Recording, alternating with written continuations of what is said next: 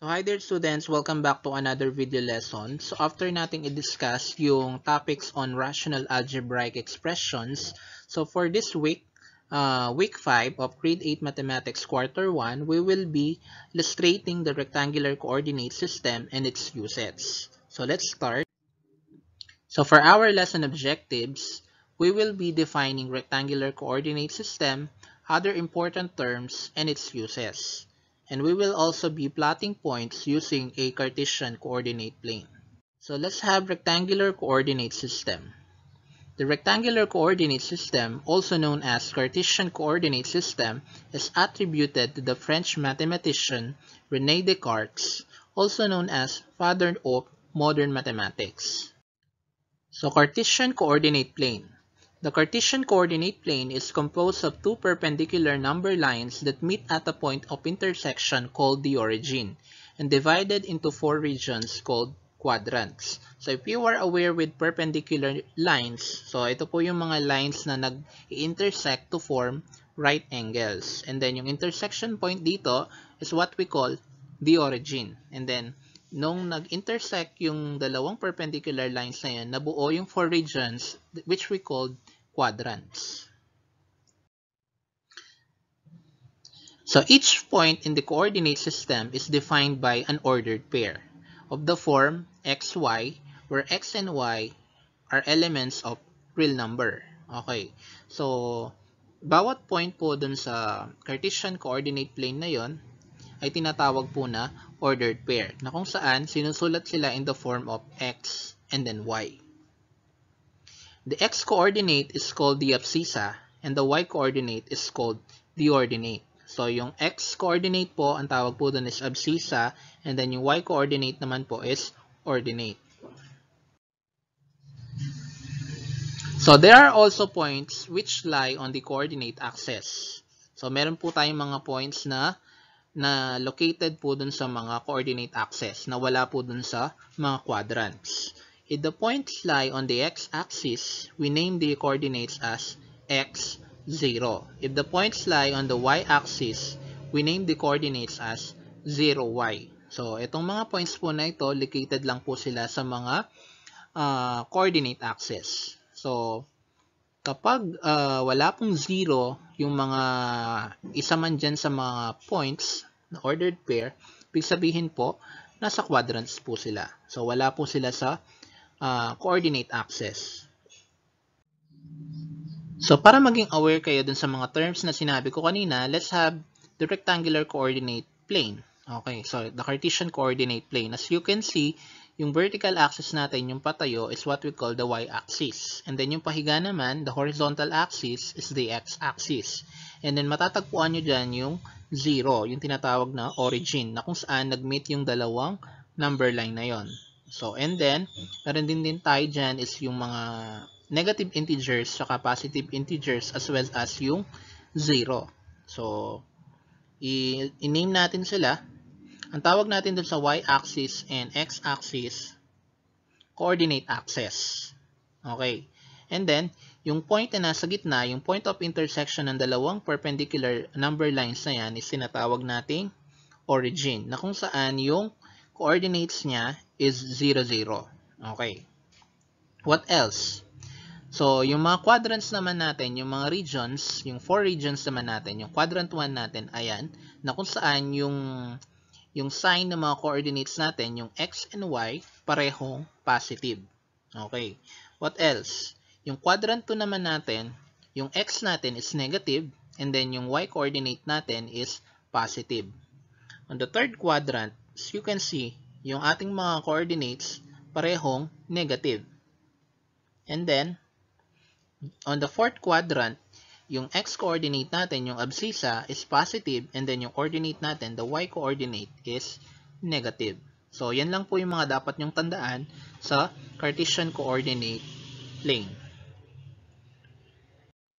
So, after kung ma-illustrate sa inyo yung Cartesian coordinate plane and then yung mga related terms like for example, yung quadrants, yung origin, x-axis, and y-axis, so magpa-plot naman tayo ng points. So, how do we plot points in the coordinate plane? So, first, Move along the x-axis as many units from the origin left, right for the x-coordinate or abscissa.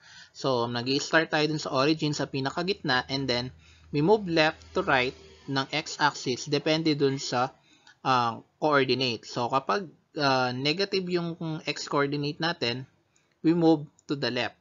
We move to the right naman kapag positive.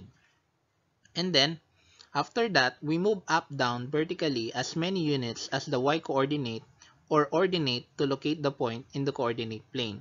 Okay. So, kapag yung ating namang y-coordinate naman natin is nasa taas, pataas. Okay. Maaring positive kasi siya. So, mag-up tayo. Kapag naman negative siya, pupunta tayo ng down. So, again, depende po dun sa mga given ordered pairs. So, for activity number 1, locate the following set of ordered pairs in the coordinate plane and identify what quadrants do each points belong. So, ang una muna natin gagawin is locate kung nasaan yung mga ordered pairs. And then, after nating malocate yung ordered pairs dun sa coordinate plane, that's the time na i-identify natin anong quadrant nabibilang yung mga points. So, kung hindi sila nabibilang dun sa quadrants, so, nandun po sila dun sa coordinate axis. Maaring nasa x-axis o kaya naman y-axis. So, let's start.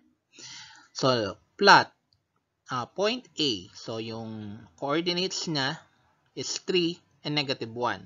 So, again, mag-i-start tayo sa pinakagitna. And then, we move 3 steps to the right. Kasi positive yung 3. So, ito po yung 3.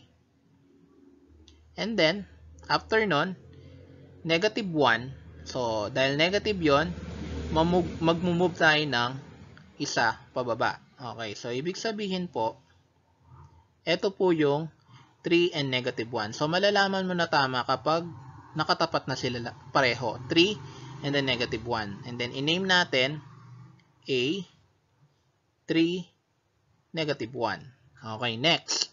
0, 5 naman tayo. So, kung papansinin nyo, yung isa sa mga coordinates ng ordered pair natin is 0. So, ibig sabihin, nasa coordinate axis yan. So, mag-start tayo sa 0, sa gitna, and then, we move 5 steps upward. So, 1, 2, 3, 4, 5. So, nandito po yung 0, 5. Nasa y-axis. So, i-name natin siya B, 0, 5. Okay, next. Negative 2, negative 2. Okay, so negative 2, negative 2. So, start tayo sa origin. And then, mag-move tayo to the left naman kasi negative. So, ito po yung negative 2. And then, move tayo ng 2 downward, pababa. So, negative 2, 1, 2. So, ibig sabihin po, nandito po yung negative 2, negative 2. Magkatapat po sila. Ayan. So, name natin as C, negative 2, negative 2. Okay? Next. 4, negative 5. So, from the origin, mag-step tayo ng 4 to the right. So, ito po yung 4. And then, negative 5, baba tayo ng 5. 1, 2, 3, 4, 5. So, nagbaba po tayo ng 5. As you can see, nakatapat po yung 4, tsaka yung negative 5. So, pangalanan po natin siya as D, 4, negative 5. Next, letter E naman, negative 6, 0. So, again, meron naman pong 0 sa isa sa mga coordinates natin. So, ibig sabihin nasa maaring y-axis o kaya x-axis. So, negative 6, 0. So, ito po yung negative 6. And then, itapat natin sa 0. So, yung 0 nasa gitna po. So, ibig sabihin, nandito po yung negative 6, 0. So, pangalanan natin siya as E, negative 6, 0. Next, yung last po natin is yung F, negative 1 and 3. Okay, negative 1, 3. So, yung negative 1 from 0, papuntang left. So, ito po yung negative 1. And then, 3 steps upward.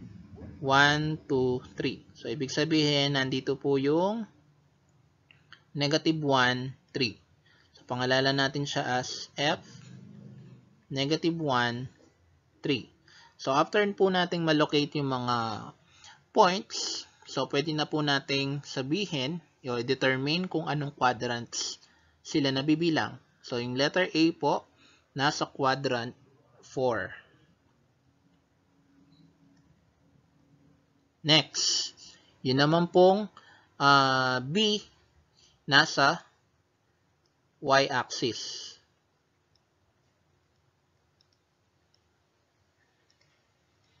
And then yung negative 2, yung C, nasa quadrant 3. And then yung 4, negative 5, nasa quadrant 4 ulit. And then yung negative 6, 0, is nasa x-axis. And then yung negative 1, 3, nasa quadrant 2. So, ayan. Ganyan lang po yung tamang pag-plot ng points sa coordinate plane. So, for activity number 2, points are already plotted on the coordinate plane. Identify the ordered pair for every point. So, kanina, nag-plot tayo ng points given yung mga ordered pair. So, ngayon, naka-plot na po yung mga points. I-identify lang natin yung mga coordinates. So, papangalanan lang po natin.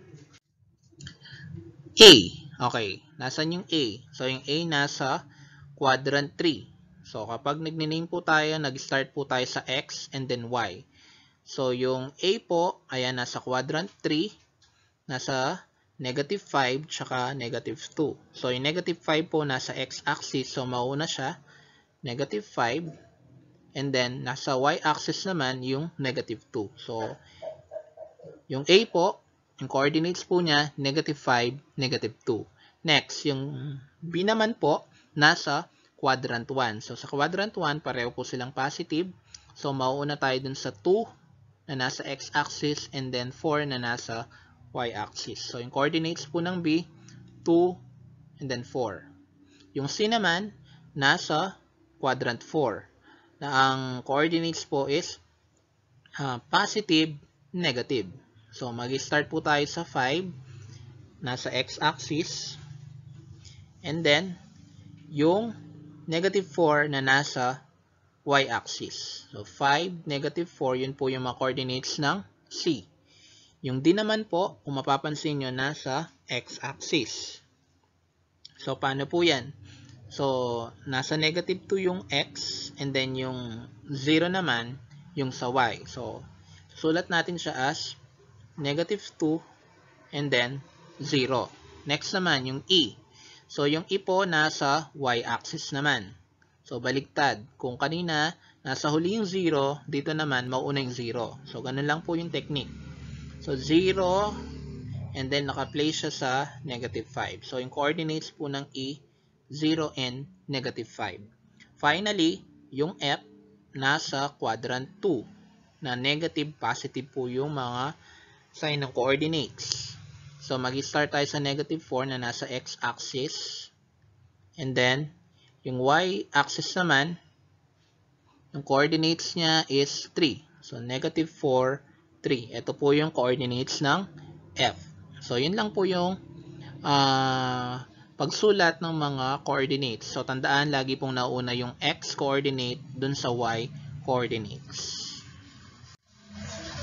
So, after nating i-introduce sa inyo yung rectangular coordinate system, and then at the same time, mag-plot tayo ng mga points. So, our next lesson will be illustrating linear equation in two variables. Okay. So, na-introduce na sa inyo yung linear equation in one variable nung grade 7. So, ngayon, two variables naman po ang ating gagamitin. Variable x and y. So, yun lang. Sana may natutunan kayo dito sa video na ito. Maraming salamat.